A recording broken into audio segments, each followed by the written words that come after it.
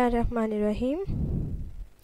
So synthesis of trans-potassium bisoxalatodiaquo chromate 3 complex. This is the part of experiment 5, and now we are going to study the procedure of trans isomer synthesis. It is very straightforward.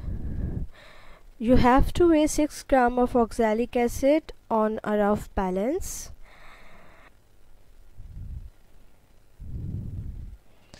And then dissolve this oxalic acid in 10 ml of boiling water.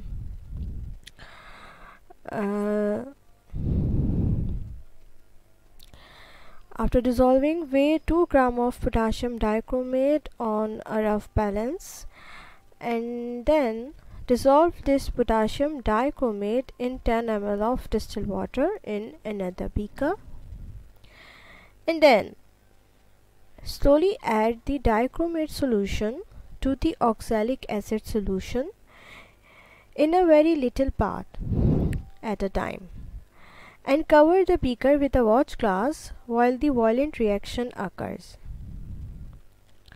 Continue until all dichromate solution has been added, and then keep the beaker on flame till the dryness of solution, and wait